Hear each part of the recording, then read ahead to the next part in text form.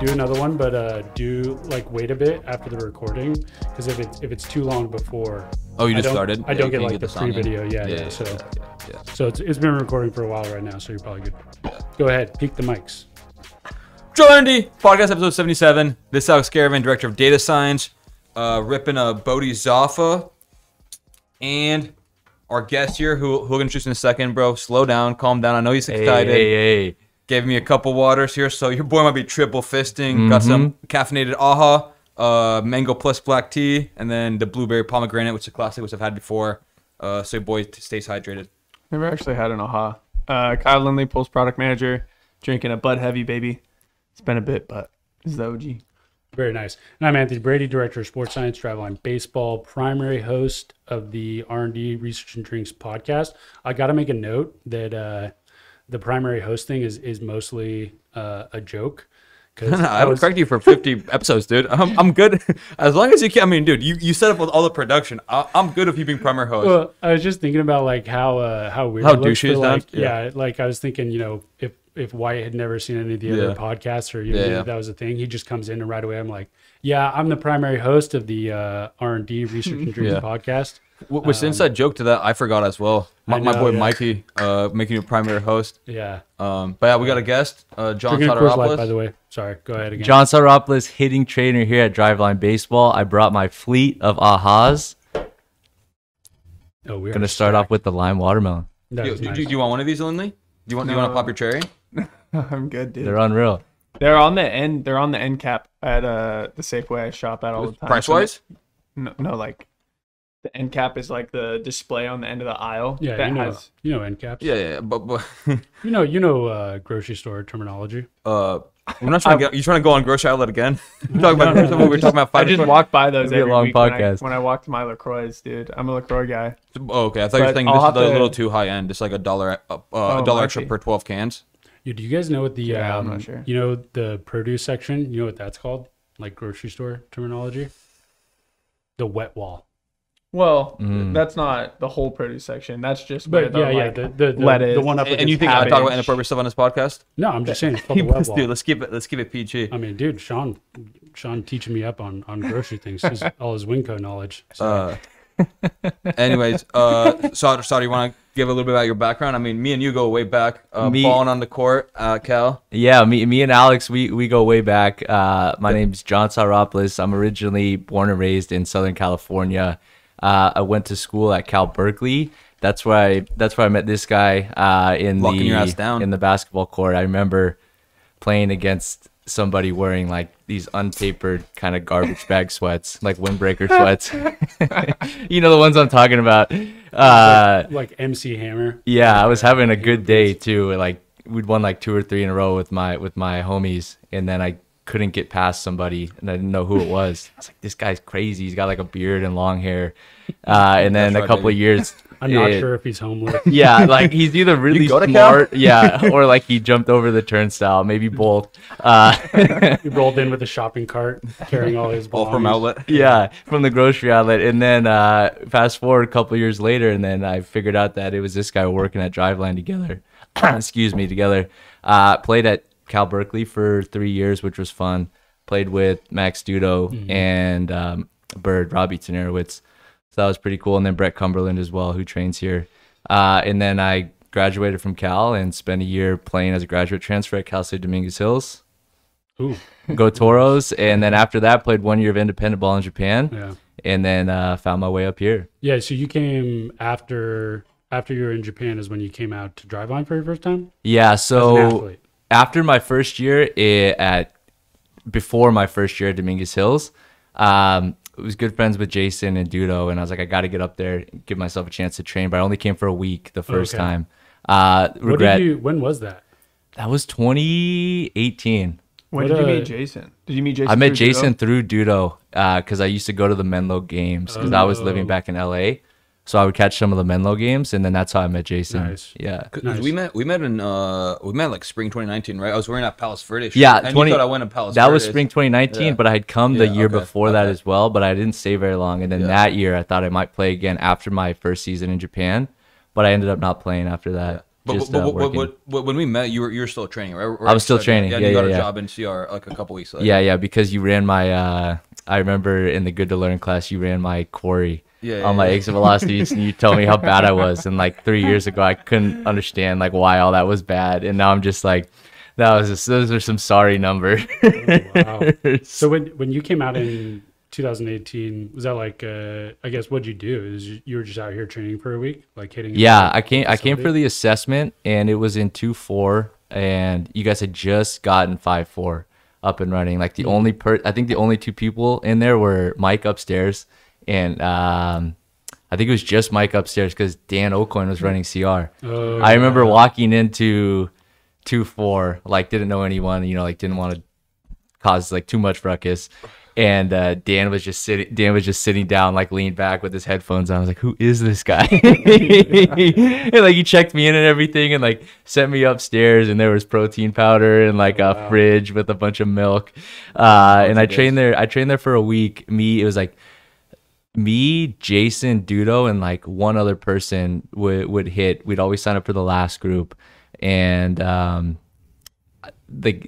I'd never hit on with technology before, and so it was like a cool experience, but I didn't know how to interpret any of the feedback as well. So it was like a good gateway and everything. Looking back, I should have just like sent it and stayed that whole off season. Which is why I came a little earlier the next off season, but ended up not playing anyways. But it was fun, and like a lot of the same principles from when I trained in 2018 like still apply. I just remember it being a ton of fun. And that was primarily with KVS and Blast. I don't think we had KVS at the time. It was mostly hit tracks, blast, and the hack attack. The hack attack just eating me up at like 9:30 at night. And then Edgertronics were still just on the pitching side. I think that was the second hitting off season, I believe. Dude, that Me, Doodle, and Kozak. That setup was kind of insane. For people who aren't super familiar, at our old facility, we had 3 different warehouses. One was like the business and warehouse, one was the research lab, and then 2.4 was our like main training area. And the hitters had to stay till like 1 a.m. in the summers. Yeah. It was fun though.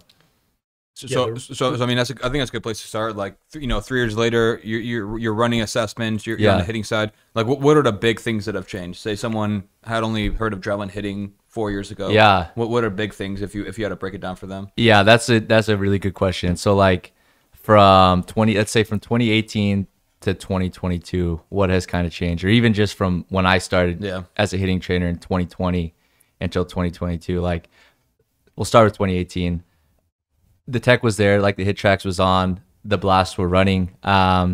We had track profiles. As far as like how we interpreted that data, or like what got filtered to the athletes, we didn't have those pipelines built out yet. I just remember hitting and like seeing random numbers flash on the blast, and it was just like everything started with a 6, like 66 to 69, and just not knowing like what was important, not knowing like how hard I could expect to hit the ball with that type of bat speed, but then also looking at the hit tracks too, but like not using both, or like knowing how to interpret both.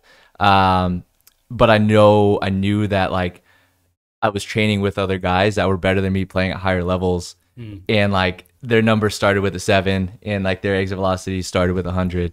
So like that was a good place to start, especially for someone that's still playing. Like I might not know how to use this information, but I know that my benchmarks aren't there. Like once I learn more about it. So then let's go to 2020, when I first become a hitting trainer. Like a lot more pipelines built out in terms of like what the athlete gets. So like say an athlete were to come in and hit, like you get the blast, you get the hit tracks, K-Vest as well, and Edgertronic film. So like those are 2 big add-ons to the assessment process, as well as reports that get uploaded into track, and then like the swing design at the end of the assessment. And then the athlete meeting as well. So like those are 2, like it's like athlete meeting and then swing design. Those are 2 really big parts that like tie everything together so that you can make sense of everything that's coming in. Added K-Vest, right? What's up? You said added K-Vest. Added K-Vest. Yeah, added K-Vest and Edgertronic. And this is 2020. And then like this is what you don't do well. This is what you do well. Like we're going to work on this with a training program that's going to get uploaded into track. and we're going to run your edge reports every week, every 2 weeks, something like that. And then you're able to track your progress, especially if you're there for a longer period of time. Like if you're there for 1 week, then it's like, oh shoot, I need to be here for a longer period of time because like I'm lacking. And this guy that knows way more about hitting than me is telling me it's going to take at least 6 weeks to fix, you know? So like that would be 2020. If we go from like 2020 to 2022, I think the changes are even like more exciting. And like you guys can speak to that too, but like we still have the same baseline. Like whenever you hit tracks is running, blast is running, and the like Edgertronic and K-Vest every week for data collection day. The biggest add-on to the assessment process has to be the motion capture lab. So like that is really, really exciting. I know we're going to talk about that a little later, but in terms of like evaluating your mechanics and being able to have like a trainer break down how you're moving through space, it's really interesting. Like we're only going to be able to make more like, I don't know about like valuable is the right word, but like better training.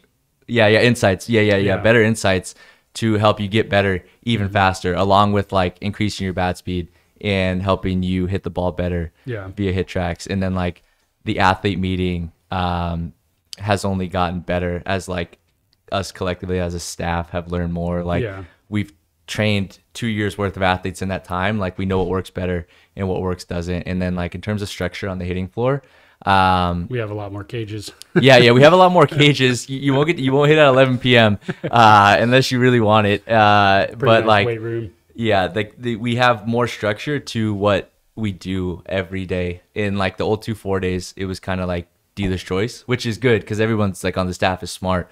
But as we expanded and stuff, like we have a machine schedule, so you're hitting in a similar environment for like weeks at a time, and then you'll be able to see like how your bat speed tracks in that environment. So it's not like, oh, my bat speed was 76 that day because you only hit BP. It's like you're hitting the machine and like short box on structured days so that you can track your training over time. And then we keep it interesting too. Like we make sure that we don't fall into like a rut and make it super monotonous. Change the stimulus. And like for guys that are here a long time, I gotta make sure it's fun too. You can do the same thing for 6 months. Like gotta mix in some fun. I think in insights, kind of what you were saying is like one of the bigger value adds on the biomech end. I think I was telling these guys, but I was I'm gonna put together like a collage of the spring training videos, of like the guys we've the skeleton ones. Do that on the pitching side too.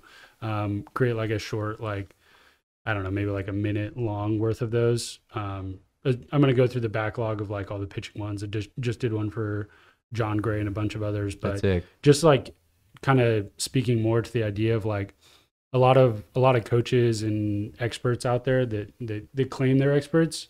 A lot of the times they claim that they know exactly what the best in the world do. And like not that we're claiming one to be like experts, in that area, but we actually know what a lot of the best in the world do because we have that like biomechanical data. And so whether or not, depending on what we find out or where we go, just having this idea of being able to watch like, Nolan Arenado swing and know exactly how he swung. Like we've quantified his movement down to the joint angles, joint angular velocities, ground reaction forces, all of that. Like whether or not we are the most skilled coaches, like people can go out and just like debate that however much they want. Have you not seen Soter soup up some hitters, dude? It's people skills, man. You gotta have good people skills. You know that, Dad. Yeah, but like regardless of that, right? Like even if we just took a low grade coach off the street and like brought them on as a trainer or something, or a coach of Driveline, like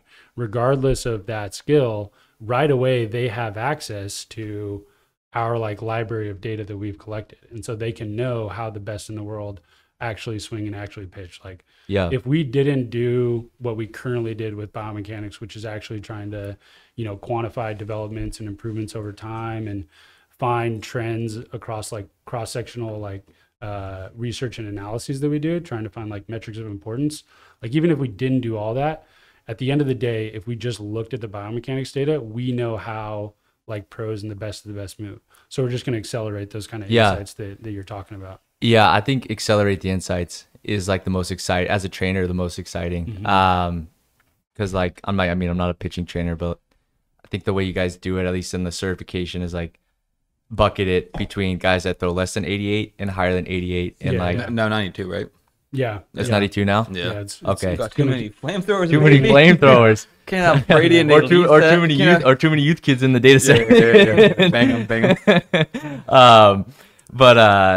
Yeah, and then just like over 92, share these commonalities. What is it like? Yeah. Gap retraction, elbow Yeah, extension, they do velocity. like all these things really well. Yeah, they do them like obviously it's not binary X, Y, and Z, but like they do them a little better than the guys that throw slower. And then along with everything else, like looking at just athlete to athlete, and like eventually we get more hitters in here. We're gonna know the same thing with bat speed. Let's say like arbitrary 72, like guys that swing over 72, guys that swing under 72. Like we're gonna have those same insights that we're gonna be able to coach and create training plans with. So like instead of trying to figure out which drill works by trial and error, we're just gonna have like we're gonna be able to have a hierarchy of drills based on swing flaws that's gonna accelerate the process of gaining bat speed. And then like even with like the collision efficiency stuff, like Ben's right up, like that's a little more galaxy brain, probably like off in the future, but like what goes into successful smash factor is also super exciting. It's not like for like I'm looking at it, it's just like, okay, let's get you swinging fast, and then like we'll worry about squaring the ball up perfect. Because instead of like going from 102 to 104 because you can square it up perfect, just swing 2 miles per hour faster. Yeah, and then you're good because like we know how to track that and do that well already.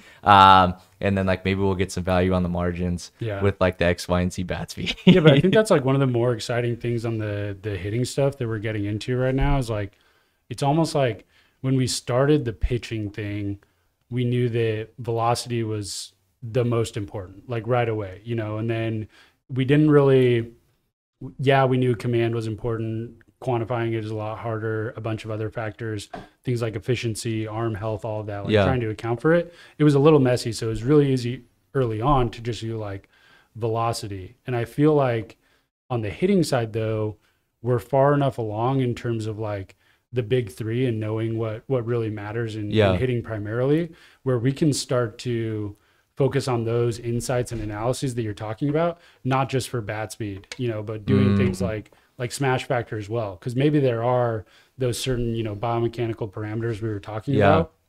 Like I'm pitching like this gap retraction, hip shoulder separation, that stuff. Like maybe there are key ones for, you know, prioritizing like bat speed. And then there's other ones that are, okay, well, guys with really, really good smash factor, they typically do this or something. So it's almost like more tailored based on like a needs analysis for the hitter. I think that's like one of the more exciting things where on the hitting side, we're further ahead of what we know matters. And it's, I guess, easier to quantify than the pitching side somewhat. I was about to say, I feel like you're almost like a hitting buckets version would be a little bit more straightforward. Because we have, like when we started like MoCap, like, you know, general population MoCap analysis, we were primarily focusing on velo, like you said. Just like velo up good. Where we have like three. Still good. we have a big three. We have a big three that is very quantitative, and then we can start gleaning like we can start going, okay, like this guy's been in for a week. This is where his big three lies. This is where his initial assessment was on the hitting side. 6 weeks down the road, what went into his training? Where's his big three now? Where's his retest? So I see what you mean. Like it's almost like comparative to. Like we advanced the hitting sabermetric analysis before the biomech analysis, whereas like pitching was, again, we knew enough to know that velo is like the biggest thing to push someone's talent level up, but we didn't necessarily have like command plus stuff plus. Whereas now we do, we're like backlogging that as well on the pitching side. And I think those other two are, command is probably the one that, you know, we're interested in maybe seeing in the biomechanics data, what pops up. Like we've talked about those like really big bullpens doing some intended zone stuff and figure out if there's like kinematic stuff related. I think the same thing is possible for stuff, but it seems pretty unlikely that it's going to be as strong of a signal as there is for just velocity, right? Whereas like I feel like on the hitting end, a lot of the other aspects of the big three outside of just like bat speed, movement wise, I feel like we'll see some pretty strong signal. Comparatively, at least. I mean, you got my head spinning. just for like Odds, baby. the odds got me buzzing, bro. I need to switch to a beer. Yeah, the big three: bat speed, bat to ball skills, smash factor. Smash factor for the listeners and for you, Dad, And the watchers. a lot of watchers is how well you're going to be able to transfer your bat speed into exit velocity. How well did you square that ball up, and how consistently do you square the ball up, and then how often do you swing and miss or hit a foul ball? So it's like how we quantify our bat to ball skills grade, and then bat speed is just how fast your bat is moving 6 inches from the end of the barrel. We measure that using blast motion sensor, and then we also measure it in the MoCap lab. Yep. But yeah, I think I like the point that you had. Like, we're just starting biomech 7 years down the line. Yep. We have like a stronger sabermetric foundation, and we have the big three. So we're going to be able to go down like more, like we're going to be able to infer what's important a lot more and spend our time there instead of like trying to go down different alleys. Yeah. You guys would know better than me, 100%. but it's that's what it seems like. Well, another thing too on the hitting side that we're doing right now, kind of technology and just like operational improvements have changed so much. Whereas like in the past when we were doing pitching, it was like collecting 3 good pitches and like getting it all cleaned and processed. Like that took a lot of time.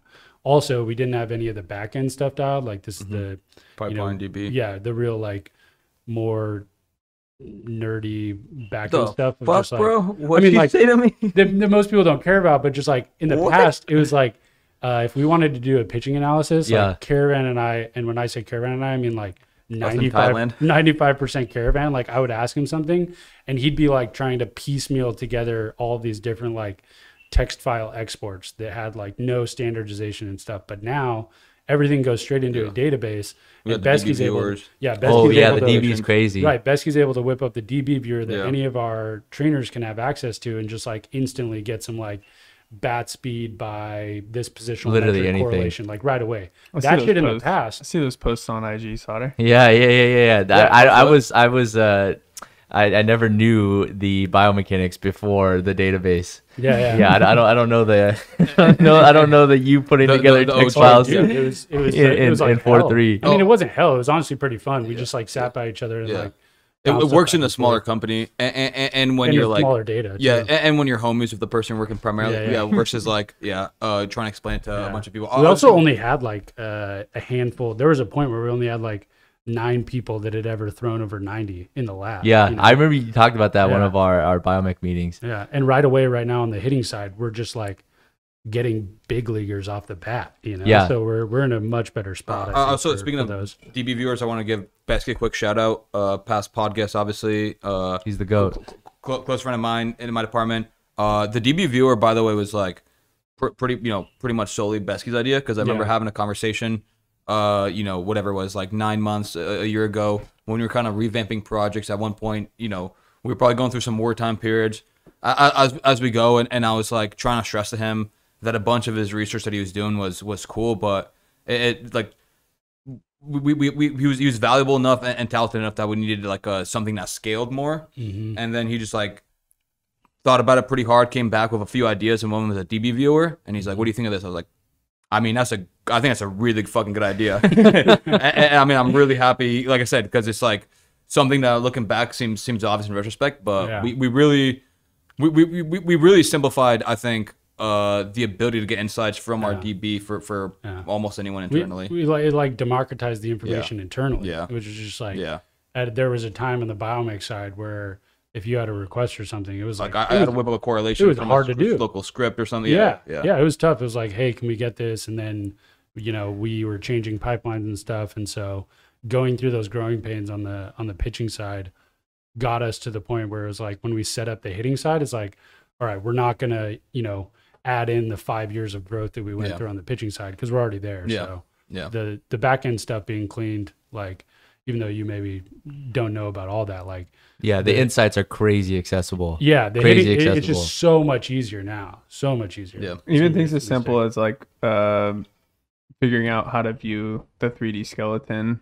Like we put that together Anthony put that together a couple years ago, but like you guys are pretty fluent in opening it up in Visual 3D and actually looking at the skeleton, being able to look at the like line graphs and everything, and take some things away from Yeah. that. So I mean, I wasn't until like you showed us. Mm-hmm. We had like the initial meeting, I think, and I just like screen recorded it and would watch it over and over again and get into it and just learn by doing. But Yeah. like Yeah. you guys put those together, and otherwise it would have just taken a lot longer. That's Seeing you one guys whip around in visual 3D is crazy valuable Yeah. too. Well, I think that's one of the things is like super nice about it too. Cause I mean, honestly, from my perspective, like I'm way more removed from the athletes than I was, back in 2018, 2019, where when we're going on the tour stops, like I'm spending every day with like Jags and Sam and those guys, like just talking about pitching mechanics and stuff when we were getting into it.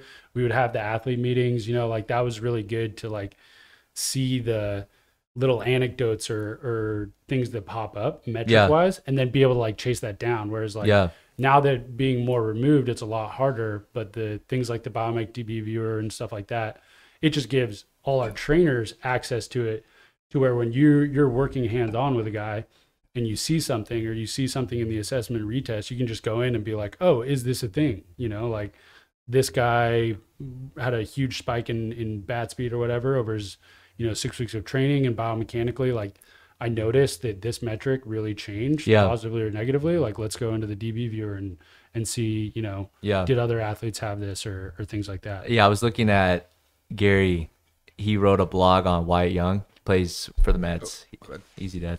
He like reading through the whole thing, and then he had the test, like initial mocap, and then he had the 6 weeks down the line, and like I think his torso speed, average torso rotational velocity went from like 900 to 1200 in the same amount of frames, and like he had a GIF that was synced up, and like Wyatt's bat speed went up like 6-7 miles per hour, average bat speed, and like that might not have been all of it, but it's probably a pretty big part. Like and like you just can't, without a test and retest, you don't even see that in the first place. If you're just like looking at video. It's like this is so, like he laid this out so clear, like it makes sense to literally anybody. This guy's moving faster in the same amount of time. 100%. That's awesome. We talked a lot about the insights and the assessment and how that's improved. What about the like training environment, like whether it's the implements we use, the drills we do? How has that changed since when you first started? Wednesday. We have. So first we're starting with camo Monday, tie-dye Tuesday. Camo Monday? Yeah, it's camo because it's like Monday. Okay. You did it like camo Monday, tie-dye Tuesday, white fit Wednesday, or wolf shirt Wednesday. Wolf shirt Wednesday, red sweat Thursday, jersey Friday, pink shirt or sweatshirt Saturday, and then Sunday you got to get to church, Dad.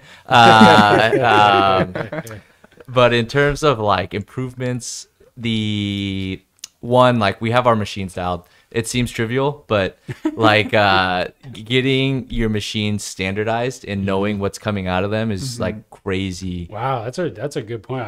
Important. I can honestly say I haven't thought about that until you just said it. Yeah, like it was like 2020, and I was just like getting into all of Alan Nathan's stuff and like learning more about pitch physics, and that just like the cage is like a construction project. Like everything needs to be marked out. Yeah. Because if it's like, if you're trying to, for example, like 36 feet, let's say we're working on a move, like you can't lift the ball as well as you should, and it's a bat path issue.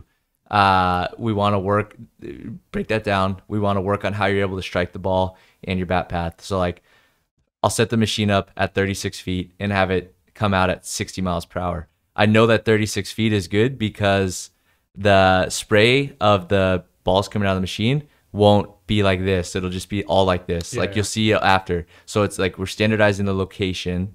And then I know that 60 miles per hour speed is not too easy to where it's slow and like your timing will get messed up. It's not too hard to where you start to worry about squaring the ball up. So then like we whittle all that down and we're just training your move of how you're striking the baseball. So like that's one example. So like 42-foot machine is good for training mechanics because the location is in the exact same spot. Whereas like you move the machine back to 56 feet, you have it throw harder. The level of difficulty increases. So if you're working on like some type of mechanical type change, I don't know, it might probably not the environment, because you're not going to get as many reps doing the same thing. Like you're not going to create those like layers of skill to where he gets a feel for that movement. You're just going to be like, I'm getting diced, you know, I got to get my foot down or whatever. Like, well, you're going to revert back to like whatever has made you successful in the past. And you're not going to be laying down any new skills. Or even worse, like just trying to like regressing a little bit to make good contact or whatever. We talked a little bit with Jason about that.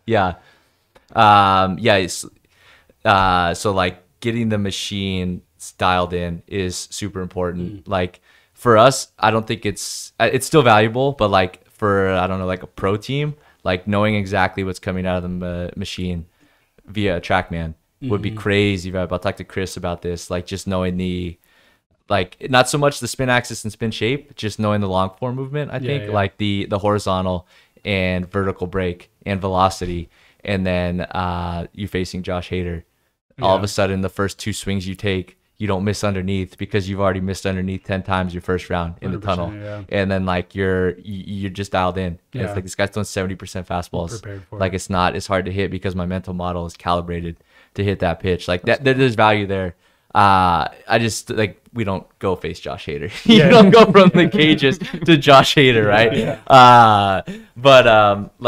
And then no one's coming on the machine. Like I was talking to Dudo too, Max Dudo. He's riding the hacking the kinetic chain hitting edition. Trying that. They're co-authoring, and I'm reviewing. Trying to get in there? I need my name on the author list. I was telling him like we need some type of spreadsheet that is like feet, or like feet, velocity, and then it's conditionally formatted for difficulty level. Oh, nice. And then you just know like, okay, this machine's at 40 feet and it's throwing 80 miles per hour. That's like dark red. This is not a good environment to hit in. Like you're just gonna get diced up because you see it like I said, it seems trivial, but you go watch anyone else hit, like you'll see the machine going too slow, and then it's like, what are we working on? No plan. You see the machine going too fast. What are we working on? No plan. Like breaking bats. You gotta know what you're trying to accomplish. That could be like so much negative feedback could just like crush a player. It's negative feedback, but it's the wrong negative feedback, because it's like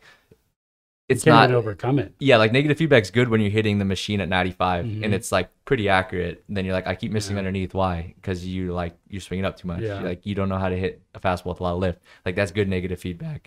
But like the other, you could kind of like cheat into bad habits. I feel like. You know. But what are we? I think we started that with saying like, what's improved? Well, we have the machines dialed. The machines are dialed. We know, especially like we know what we're trying to work on. And then like we have the smash balls too.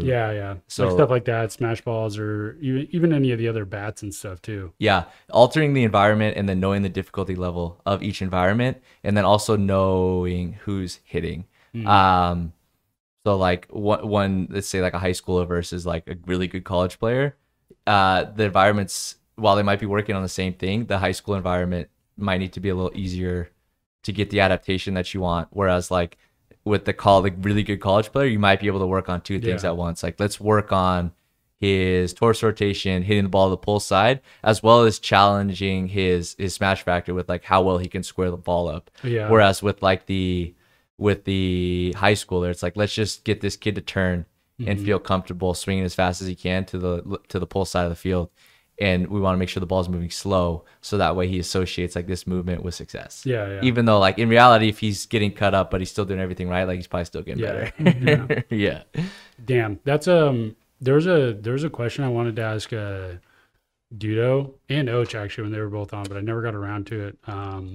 But like one of the things that I've always kind of thought about with hitting that I didn't know, and I'm down to hear your answer on this, is like, in pitching specifically with us, you know, definitely in the past, we've had the typical driveline thrower that comes in, you know, gets a ton of velocity, goes back to school, and the other like aspects aren't quite there. And I think there's kind of part of the problem is like, we've talked about like a development and competition type continuum that pitchers are on during certain times of the year, you know, like, I always talk about guys in school that would come up in the middle of the season and be like, hey, I want to do the driveline stuff. And it's like, well, we got a game tomorrow at, 5. Like, you're not just going to do a velo phase and find a couple ticks, or like, change your mechanics in the middle of the season, right? Yeah. Get down the mountain, improve your COG. Yeah. It's like we can't work on that type of stuff in season because like you got to have command and pitchability and stuff. I feel like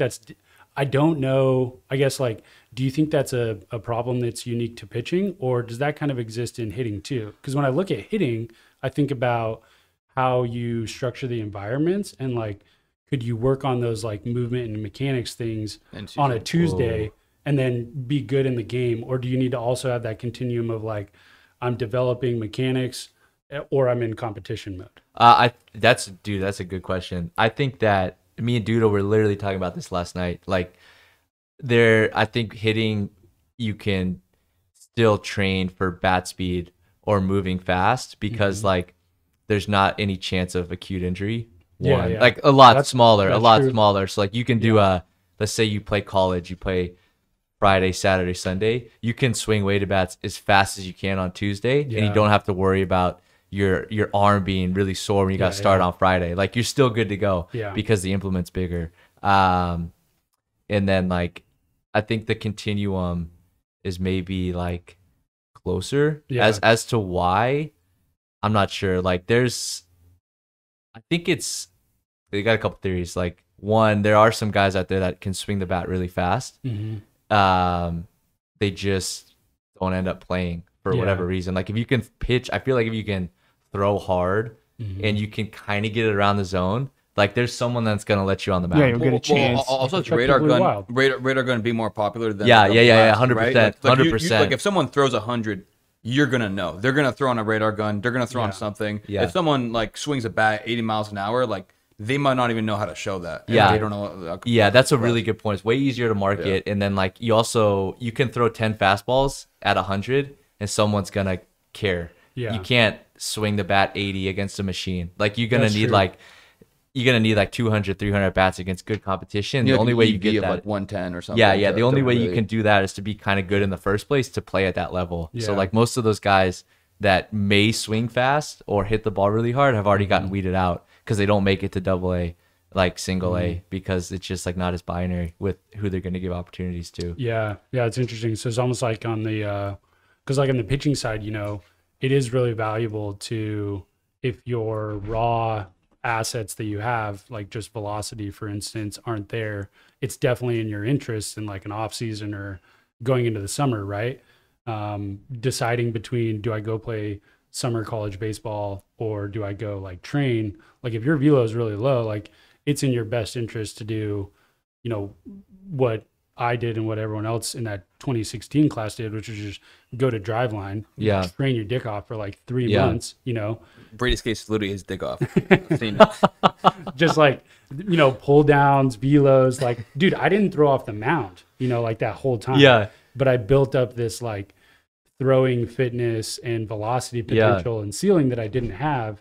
Whereas like on the hitting side, is there, maybe a time when, I guess if someone's like bat speed was super low, it's in their interest to just like sell out on a crazy like 4 to 6 week bat speed program and take that in, or I guess like hitting, because the volume and stuff you were talking about, you can just work on that in tandem. You can do it in tandem a lot easier. Definitely. And then like I think with pitching, it's like with pitching you're trying to throw as hard as you can off the mound. With hitting, you're trying to swing as fast as you can against a pitch from 56 feet. So like guys will swing faster in flips. Almost always it follows this progression. Like guys will swing faster off the tee. It goes like tee, flips, batting practice, short machine, big machine, directly linear of how fast guys are able to swing the bat. For whatever reason, like there's a couple. One, ball's moving slower, like they can just swing faster. Easier environment, can move faster. And then like 2, once you get farther back, like you hit a ball, call it like scared barrel. You kind of manipulate your barrel to get the barrel there, which is it's good. It's a good skill to have, but it's going to slow down your bat speed. So it's not like you can just get up on the mound and like throw 10 fastballs. You got to bridge the gap between like, you may be able to swing the bat 76 miles per hour, but you're only able to do that in flips. So then you're like bridging the gap. And then a lot of times, just anecdotally, I think like guys, if like there's a weight, like I tell a pitcher to throw harder and I tell a hitter to swing faster, to try and swing faster without caring about squaring the ball up, like the weight for how much gains you're gonna get with the cue for the hitter. You're gonna gain more bat speed comparatively to the pitcher, just because like you're telling them it's okay to swing fast and not worry about hitting the ball, and like you're gonna pick up bat speed that way. Like I don't know if you're increasing like rotational output, but the blast is good. Like you're swinging faster. Yeah. That's interesting. Like that you could, just like a hitter training on the floor at any point. I mean, you could probably like pull them out and just throw them in live ABs or into a competition. Whereas like pitching, that's definitely not the case. There could be a guy training out there that hasn't thrown like a bullpen or something off the mound in a decent amount of time, and it's in their best interests, to kind of do that, right? It's like, even right now, I'm not necessarily like live AB ready tomorrow. I'm like close, but take like you yard, bro. Yeah. Okay. I still have the footage, dude, when the youth camp, OG youth camp booed you because you couldn't hit. The kids in 4-3. I was like, come hit. What? And then I said, if you hit a home run on the youth field, then I'd give them all like $10 or whatever. Oh yeah. And you laid an egg, and all the kids were like, why can we hit it farther than him? 12-year-olds, bro. These are 12-year-olds. Oh my god! I won't add anything to that story. Because it's true. And then Terry came in, started dropping nukes. Oh yeah, Terry was dropping. They were chanting Terry, or Gary. I don't remember which one because Gary was pitching. No, it was Terry. Terry was dropping nukes. I mean, you've been you gave Terry a swing design, right? Yeah, a couple. In our old homie Mel Bell. Yeah, You fixed her up. She hit a home run last week. Yeah, last week. Terry told me. Yeah. Oh shit. Oh shit. She's still playing on the slow pitch team. Yeah, she hit one over. She hit a home run. Terry told me. Fuck yeah. God, I get weekly updates from Terry on Slack. What the hell is Terry slacking me about on Sunday? Another Cam Bam invite. Yeah. I wish. Results. Yeah. That's electric. One thing I was gonna ask you to kind of mention for the viewers. You talked about weighted bats, weighted balls, smash balls. Did you kind of want to give a quick rundown of the common like implements we use? Yeah. So like no particular order. Weighted bat or axe bat speed trainers. 3 set of 3. 2 are going to be heavier. 20% by the way, I'm heavier. Fuck, I'm ripping the second brew. You need that caffeine. You want this? I'm alternating, dude. You can. I didn't. Wait. Don't you have one? No, yeah, I got 2 in the fridge. Okay. In the fridge. I mean, dog. They're pretty fire. Yeah, I haven't tried one. People know what they are. I basically let me learn you up about weighted bats. I was locked in. Hadn't drank anything for the last hour. Already pounded AHA and a beer. I'm trying to go 2 beers, 2 AHAs, then hit the bathroom after this. Sorry, go ahead. Weighted bats. The 2 are going to be 20% heavier. 1 is going to be 20% lighter. The green one, the extra weight's on the end, which means its moment of inertia is going to be higher, which means it's going to be harder to swing fast. The red bat, the extra 20% is going to be on the handle underneath the pivot point, which means it's going to be easier to swing fast. And then the blue one's 20% lighter, so you're going to be able to move faster just in general. We program those out 2 to 3 weighted bat training days a week, and then like you're supposed to gain bat speed from that. You almost always do. We have our hitting plows. Those are like the... right here. Perfect. Always be product placement, baby. Perfect product set placement right there. Set of 4. So these are squishy. Really good for training smash factor. So again, smash factor is going to be how well you can transfer your bat speed into exit velocity. So you square these up, they'll feel really good. Oh, but if you don't, you feel like an idiot. You feel like an idiot.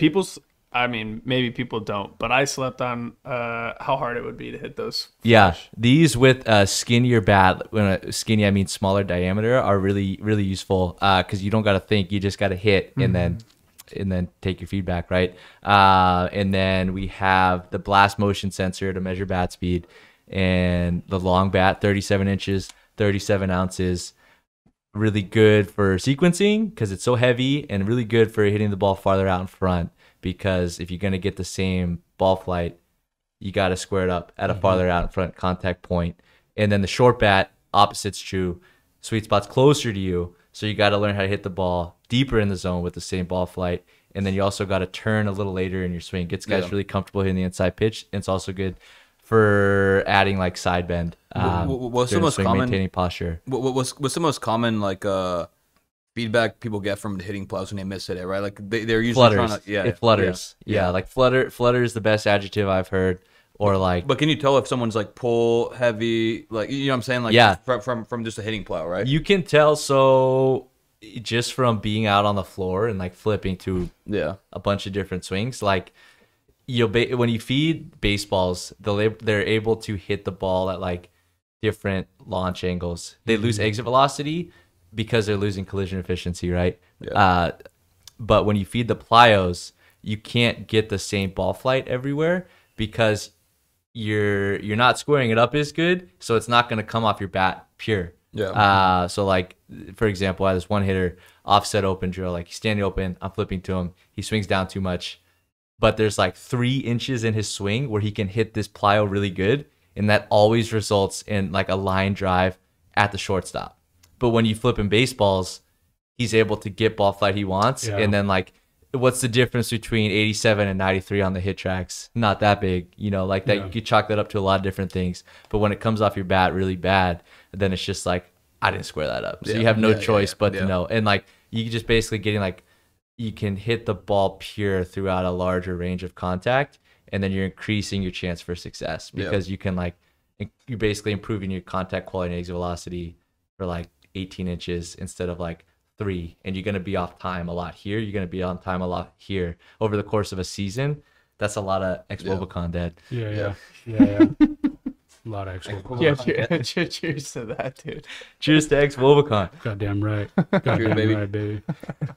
Yeah, it's fire. That's fire. That is another question I was going to ask you. Because I mean, you know, just talking between us, talking internally, your kind of like knowledge of Sabermetrics has, I think, is like something you should be proud of and are proud of. What's kind of the best way you got into Sabermetrics and started applying it to Sabermetrics? Besides working at Driveline. Besides working at Driveline, I used to in college, my sophomore year at Berkeley, when you weren't getting locked up by me. and when I wasn't busy getting locked up by you in the garage in the garbage pit, the garbage bag sweats, I started reading Fangraphs sophomore year of college in all of my English classes. Nice. Me and Dudo would just like crush every article that came out, and like, this is coming from no previous sabermetric background. Just like, this is an interesting site. It's kind of hard to navigate. Yeah. But once you spend like, badge if you're not a member, shit box down, They that used UI, to do get that shit fixed. David Appleman, you're out there. Once you get like 2 weeks in there, I started reading all his articles. I was like, I'm thinking about baseball, not incorrectly, but I just haven't exposed myself to a lot of information.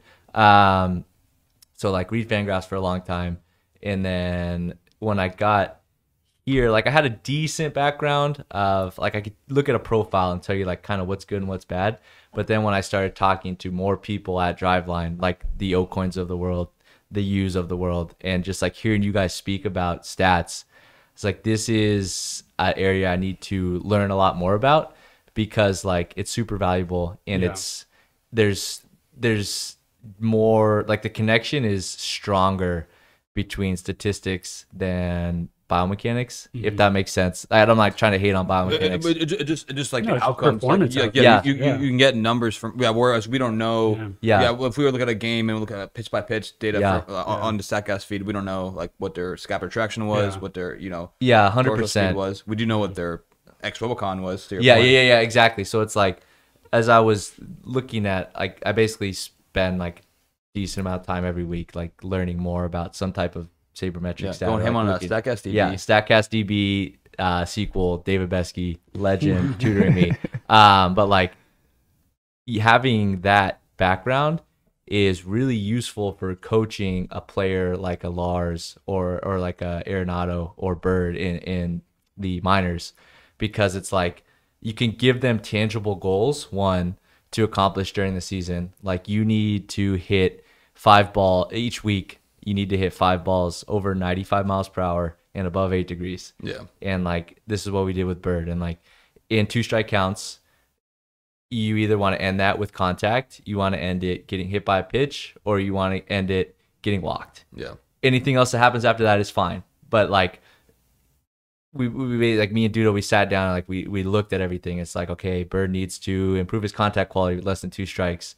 The way he's going to do that is swinging for barrels. Like, get your swing off. If your swinging strike rate, your in zone miss goes up with less than 2 strikes, that's fine. Just cover the fastball and try and hit it really hard at a lower launch angle. And if you miss hit it, those are the ones that will go out. But like, don't aim up because you're swinging missing too much. And then with 2 strikes, like, we don't care about barrels. We want you to put the ball in play like around 12 degrees because that's where BABIP peaks. Like with 2 strikes, you're gonna lose launch. You're gonna lose exit velocity. 1, because bat speed goes down. Yeah. Bat speed goes down with 2 strikes. I've seen it in the DV. Yeah. And then you're gonna lose exit velocity because smash factor goes down because you're swinging at more pitches in the strike zone that you can't hit as well. So like assuming those 2 things, you're gonna hit the occasional home run with 2 strikes, but it shouldn't be the goal. Like the goal should be low line drives, and that's kind of a way to hack xwOBACON. And like low line drives require a flatter swing, which is gonna cover the high fastball, which is what everyone's trying to throw. Go ahead. Oh no, I was just gonna say one thing on the bat speed too. One thing that we Dan and I talked about in one of your favorite blogs, pairing blast and hit tracks. Part 1 and part 2. Favorite. Check it out on the Driveline blog. Block at 2 hours. Is usually xwOBACON kind of tends to peak around 89 and 91% of someone's max bat speed, like when they're swinging at that. Yeah. So like one thing we've talked about even in past episodes, it's like when you improve bat speed, you're raising your talent level. Yeah. You're not necessarily like swinging every like your most successful like balls in play are not swinging 100% of your like bat 90 speed. to 93. You just bring that up, and then your 90% percentile obviously goes up. Yeah. And then we make contact with that, the ball is hit harder, goes further, Dude, higher xwOBACON. Yeah, 100%, man. Like, just getting back to Sabermetrics too, it's like players love it because it's like, let's say you've been told like if I just get my I don't know, like my hands back, I'm gonna hit better. And like you worry about where your hands are over the course of a whole season, you're gonna perform within the bands of your true talent level. Yeah. Like barring something crazy. But if you like do something different where you're actually changing your inputs and like taking a different approach or increasing your bat speed and like those all equate to different sabermetric outcomes. Like you increase your barrel percentage, you cut down your 2 strike counts that end with a strikeout. Like you get your input, you increase your barrel percentage, all of your traditional counting stats are going to go up unless you get like crazy bad luck. You put more balls in play with 2 strikes, all of your traditional stats are going to go up because you're putting more lottery tickets in play instead of ending with a strikeout. So it's like those 2 inputs lead to a lot better success. And then like eventually like hitters will start to understand that they're just like, they should optimize for that all the time. Like it takes a diligent coach though, because like it feels good to hit 189 in the right center gap and like leg out a double. Yeah. But like the xwOBA values on that are low. But it feels good. So like optimize for barrels and then be happy when those happen, but don't optimize for don't try to replicate. Way less like way less easy to like just do that over and over again. Whereas a hard hit ball is a learned skill. Yeah, and then like just listening or like reading the base camp posts from O'Coin, from anyone else, and like seeing how they think is super valuable. Or just like breaking down, like hearing somebody like Bodie break down a pitcher or like Jason talk about a different hitter, and then it's like, okay, like he thinks about it like this, like this is what he looks at. And like there's commonalities between almost like all the ways we break down hitters, but like everybody has their own kind of spin. Yeah. And then like exposing fantasy baseball is a big one. Like hearing fantasy analysts talk about. I hopped in, by the way. I just joined the league. Yeah, my homie Scott. Crazy fun. Did you ever meet? I think you probably met Scott, the dentist. Yeah. He's a homie. Not very good at basketball, right? What's up? He's not very good at basketball. Or is he the one that's good?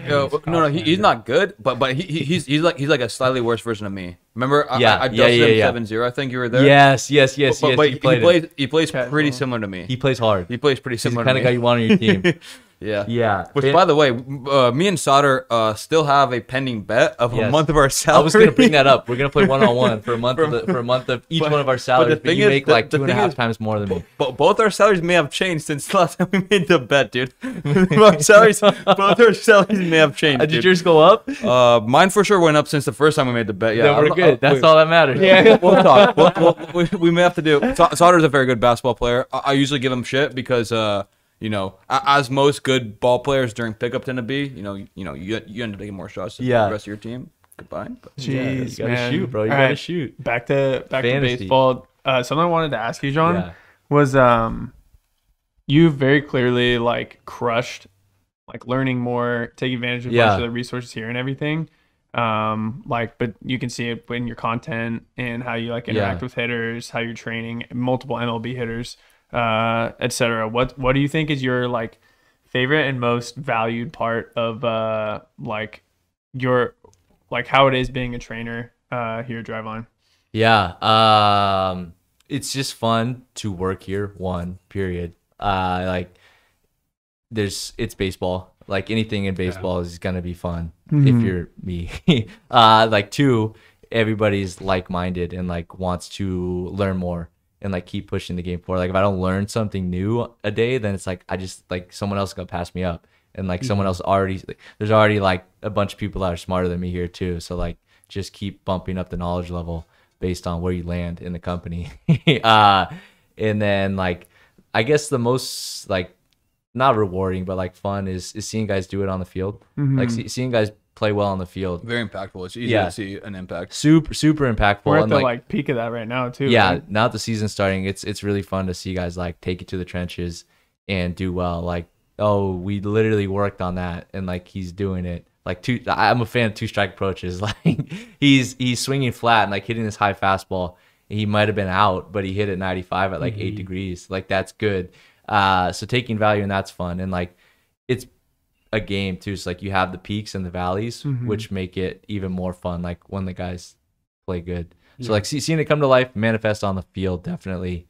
And then like also just seeing long-term athletes get better at Driveline, like guys that dedicate to their routine and like they understand that they're here for a long time. Yeah. And they make sure to get their routines on point to get the most out of it. Yeah. And they're like, I'm here for 8 months. Like it would be nice if I got really better in 2 weeks, but like I'm gonna do this. I'm gonna do these things every day, and like hopefully 8 months down the line, like I'm a lot better. Yeah. And a lot of times almost all the time, those guys get better in some capacity. I think that's like the most resonant point from the like company mission statement or objective. Yeah. You know, just like helping committed baseball players and coaches. Like that's always kind of like resonated really well with me, just in thinking of like how much time I put in trying to like become a better baseball player, but just in the wrong direction.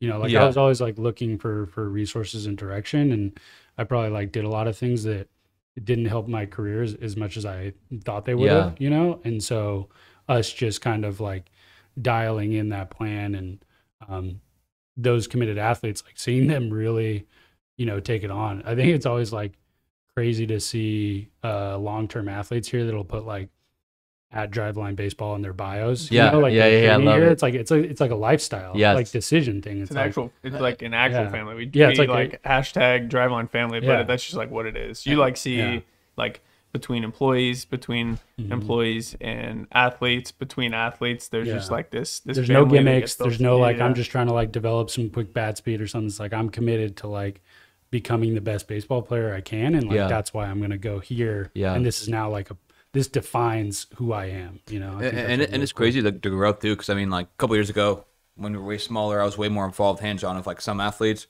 and I would know people just from like at least like, you know, seeing the hit tracks emails in my inbox or like just like the data, and now like I'll see Twitter accounts like that, and I'm like, I don't know who this is. Or I'll just be walking by on the floor and like someone will dap me up and be like, what's up, Karen? And I was like, I don't know if that's an athlete or PR rep.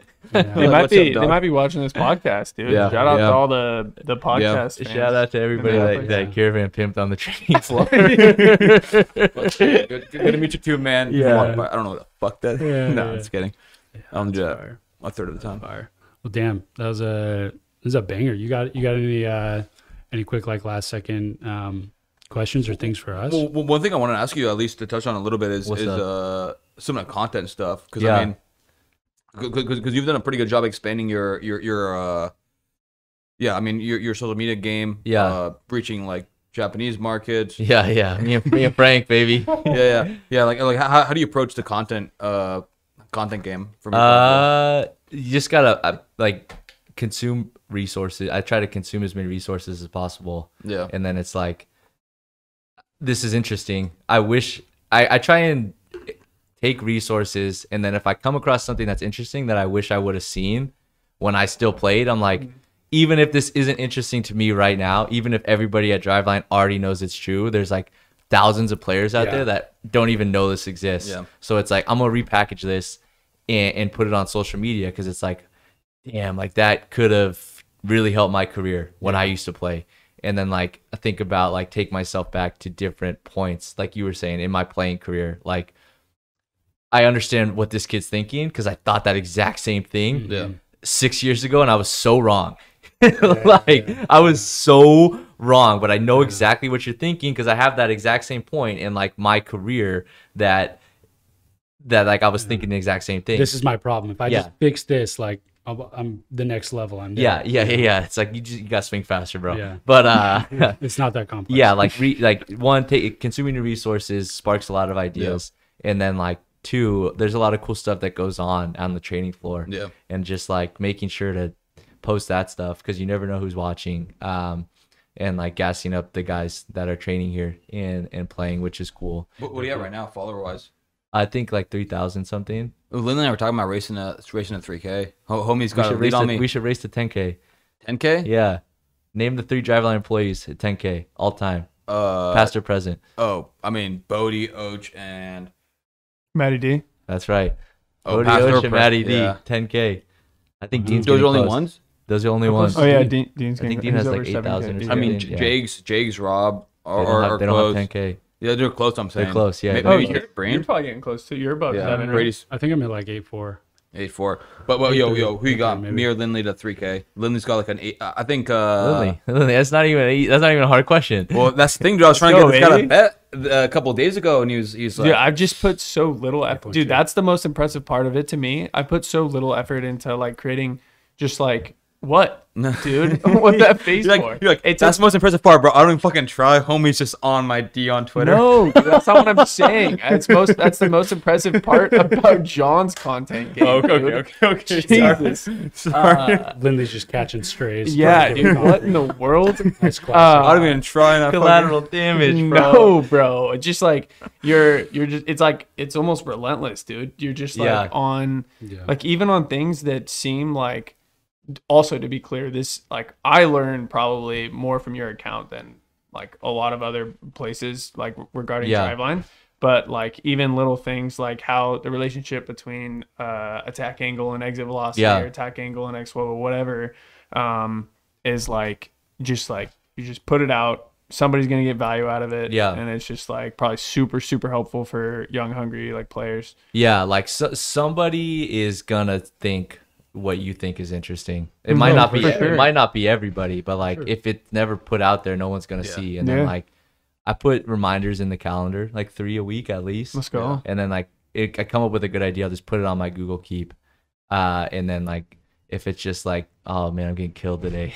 But like it's in the calendar, like just work up the list and it's like, shoot, that's actually kind of interesting. Like I'll tweet that out today. Because like we spend enough time doing interesting stuff here that like it helps everybody that's following, especially like the parents and the players. Like full-time job parents don't spend 2 hours a day in Sabermetric articles. So like if we were repurposing it and like giving them a nugget, that's super helpful for them too. Yeah, it's easy to underplay like how much info we have readily available that's still valuable, and we're just like, I mean, like what's the point of that? Like everyone knows that, and then you just put something out like super clear, or even like some of the stuff where you're talking about like I think there's still a point that people resonate with.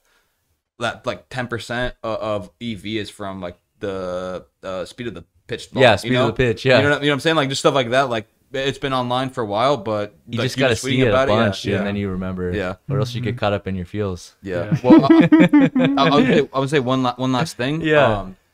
I don't know if you've seen any past episodes of Dating Corner on it. God damn it. Dating Corner? Yeah. That's what we could do. That's what we could do. We could set up some sort of incentive to where like if someone hits a certain follower count by a certain time, then we'll do a full Dating Corner episode.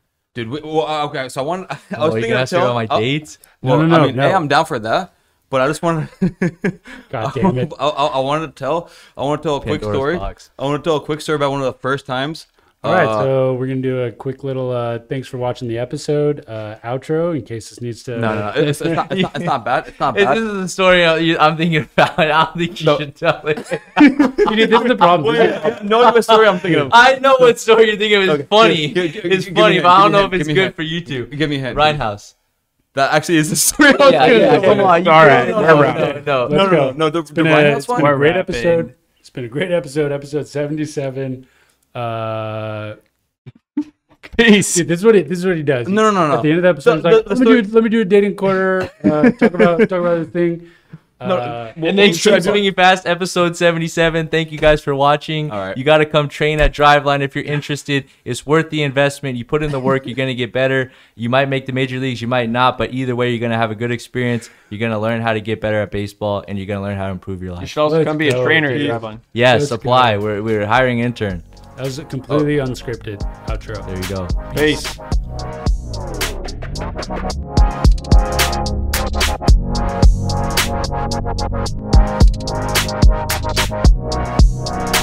We'll be right back.